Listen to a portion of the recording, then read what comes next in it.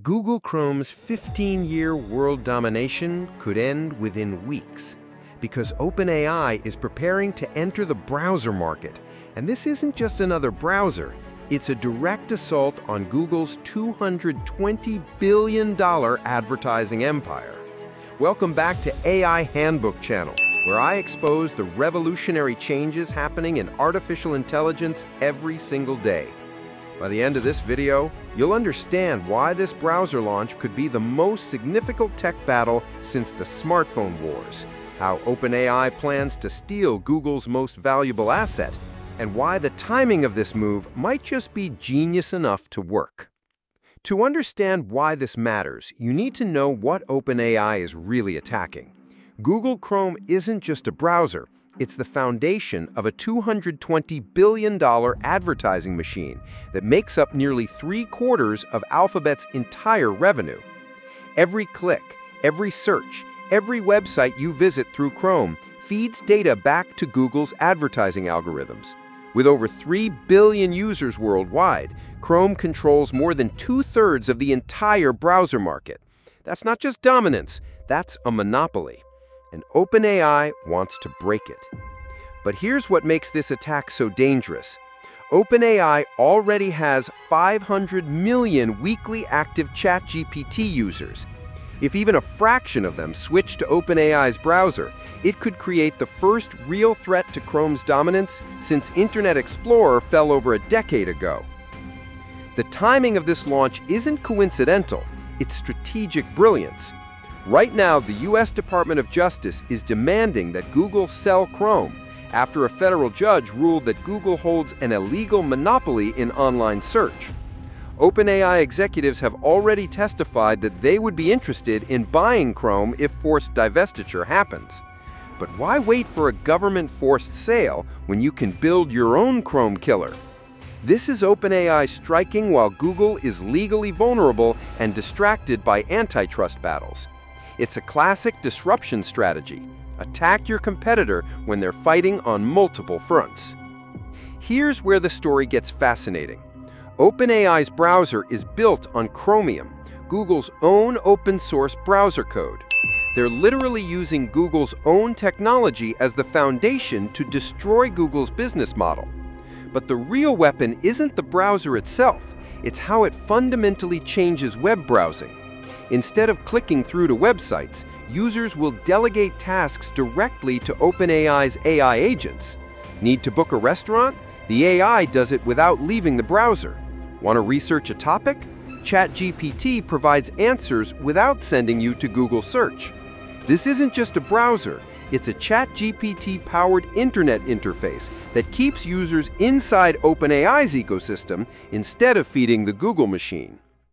Last year, OpenAI made a move that should have sent alarm bells ringing at Google headquarters. They hired 2 longtime Google vice presidents who were part of the original team that developed Google Chrome. Think about that for a moment. The people who built Chrome's foundation are now building its replacement. They know every strength, every weakness, every architectural decision that went into creating the world's most dominant browser. This isn't just competition. It's intellectual warfare using Google's own former executives as the weapons. But the real battle isn't about browsers, it's about data. Google's entire business model depends on Chrome providing user information to target ads more effectively. Every website you visit, every search you make, every click you generate feeds Google's advertising algorithms. OpenAI's strategy is to cut off that data stream entirely.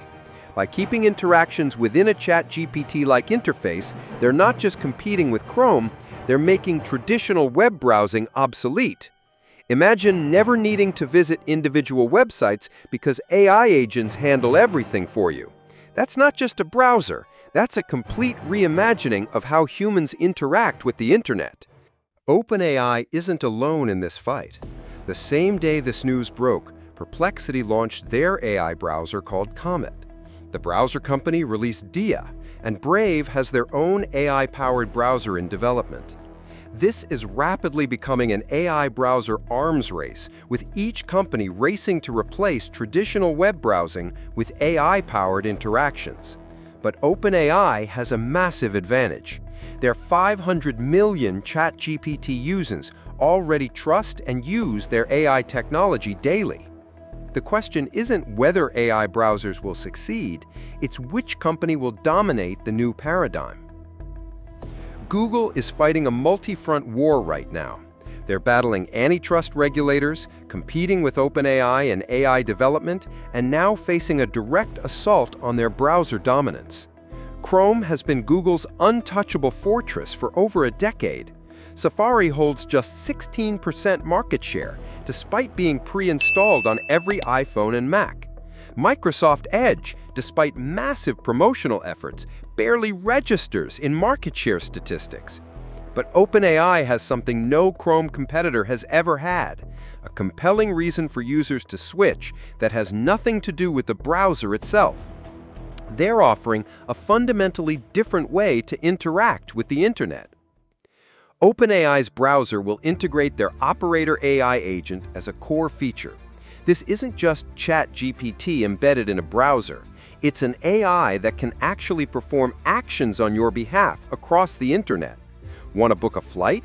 The AI navigates airline websites, compares prices, and makes reservations. Need to research competitors for your business? The AI visits dozens of websites, analyzes data, and provides comprehensive reports. This turns the browser from a passive viewing tool into an active internet assistant. It's not just browsing, it's automated web interaction at scale. If OpenAI succeeds, we're looking at one of the largest wealth transfers in tech history. Google's advertising business, worth over $200 billion annually, could see significant erosion as users stop visiting traditional websites. Publishers who depend on Google search traffic could find their audiences migrating to AI-powered answers instead of their actual websites. E-commerce sites might lose direct visitors as AI agents handle shopping decisions. We're potentially watching the beginning of the end for the traditional web as we know it.